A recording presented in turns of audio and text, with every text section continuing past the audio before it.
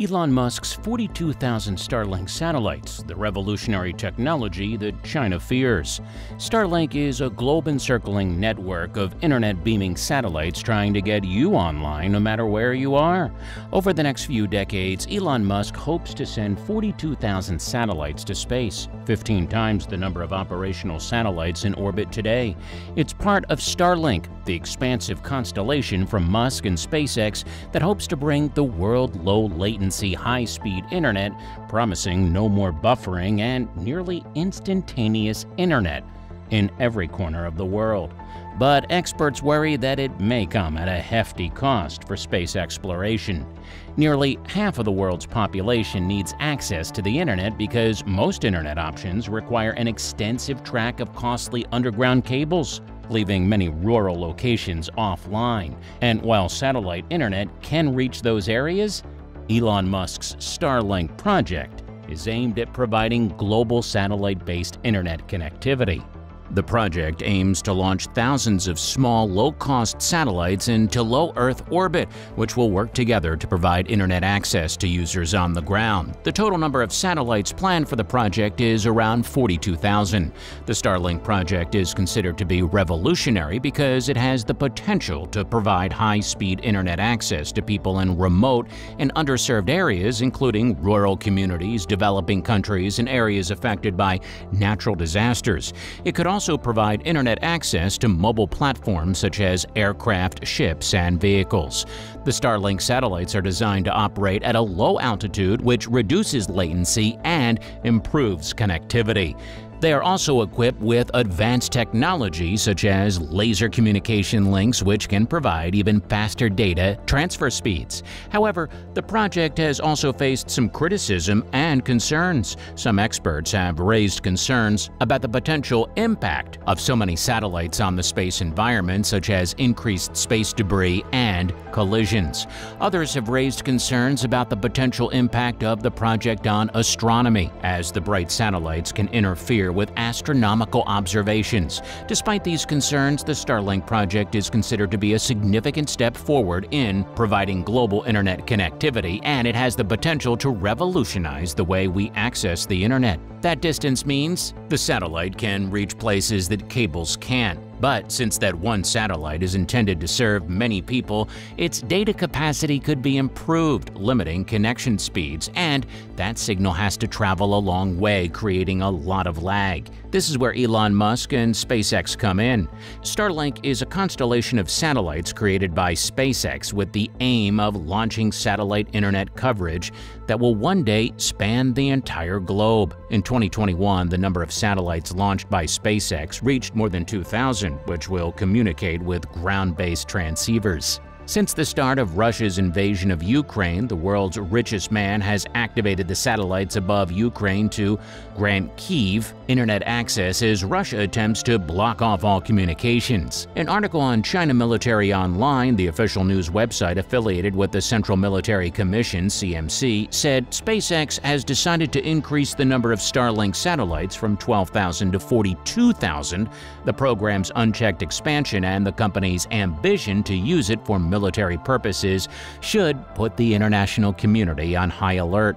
Elon Musk has said he's trying to grab a small percentage of a $1 trillion a year telecommunications industry worldwide. If SpaceX can pull this off, the company could net about $30 to $50 billion annually. Musk and SpaceX President Gwynne Shotwell said that much money could single-handedly fund the development of Starlink, Starship, and SpaceX's Mars launch infrastructure.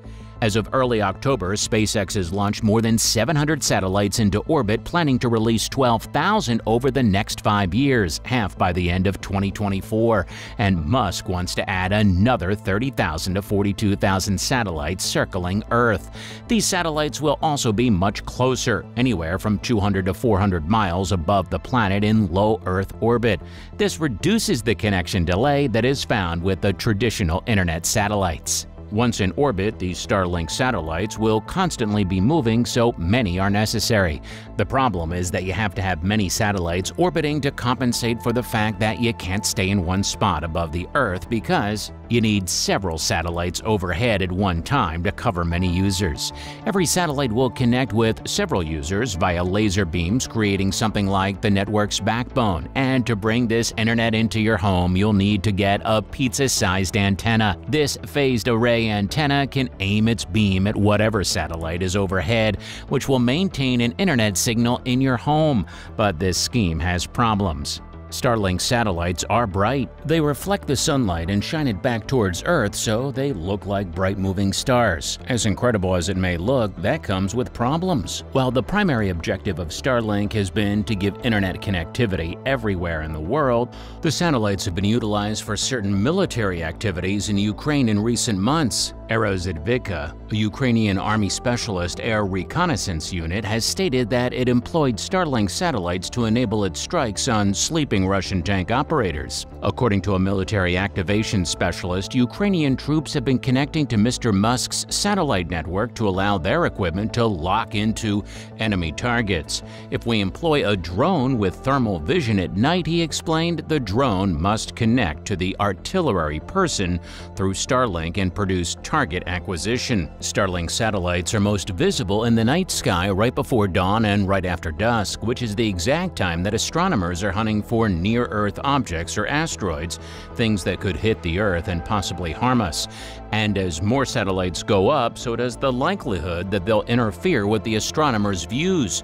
Mosher, if Starlink continues to be a problem for these types of sky surveys, we may have less notice than we want to detect a near-Earth object, ward it, and prevent it from hitting Earth. Beyond detecting deadly asteroids, the wall of satellites could also obstruct the search for new planets or even black holes. SpaceX realized it had to do something, and it did. It created what's called a dark sat, which is a satellite that has all of its shiny parts coated in a very black, dark material. It also tried adding visors to shield those shiny parts from the ground. But unless the satellites are cloaked like a spaceship in Star Trek technology that does not exist, none of this will entirely solve the problem. And even if it did, there's a much bigger issue. There's a concern about space debris because when you have so many satellites in the closest, tightest, densest orbits around the Earth, there's a higher chance that those satellites could collide with each other or with other satellites. Those crashes could create clouds of debris that can orbit the Earth for years, decades, or even centuries.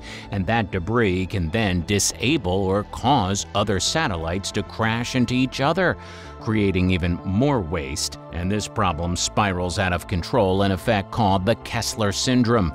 And if we reach that, then essentially space is too unsafe to access.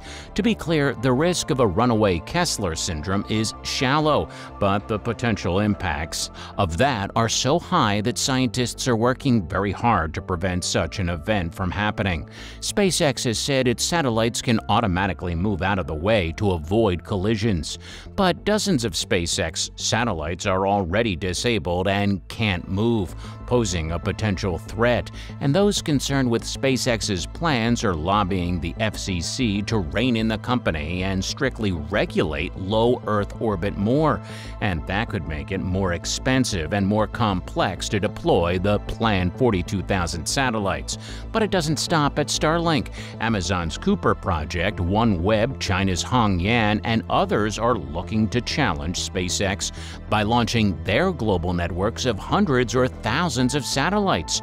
If they all got their way with little to no regulation, we could end up with 100,000 satellites encasing our planet within the next 10 years, dramatically increasing the risk of blocking off space for everyone.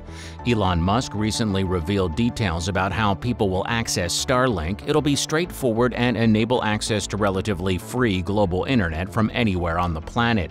Starlink Terminal has motors to self-adjust optimal angles to view the sky. Instructions are simple: plug in socket and point at the sky. These instructions work in either order. No training is required.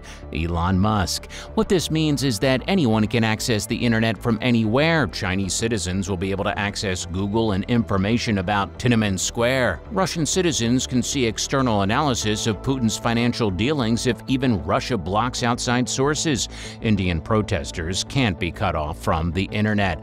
Of course, governments will make the Starlink terminal illegal, but that in itself will be a victory. Censorship works best when it's invisible, when people don't know that there is alternate information or other understandings of reality.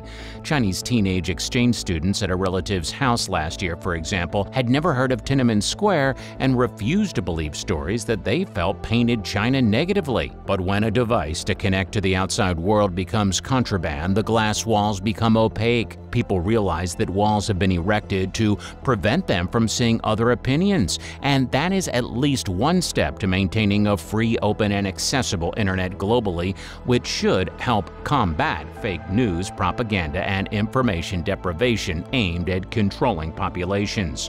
What do you think about Elon Musk's Starlink satellites? Let us know in the comments. And that's all for today's video. Make sure you hit that bell icon for upcoming videos, and if you enjoyed the video, please leave a like and subscribe, and thanks for watching.